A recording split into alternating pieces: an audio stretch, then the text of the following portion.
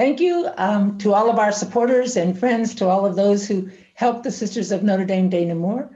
I'm happy to have this opportunity to thank all of you because our work depends on you. All of our sisters, including myself, are somehow involved with helping those who have less or are less fortunate. My particular focus is to help those in jail and prison and the alcohol and drug rehabs, or those recently released from those institutions. However, I am very aware that my work, as is true with all of the Sisters of Notre Dame, depends on our supporters and helpers. Even if I give so much as one sandwich to a homeless man, somebody has to buy the bread. So I am grateful for all of those of you who figuratively have provided the bread for all of our ministries. So thank you very much to everyone for your help.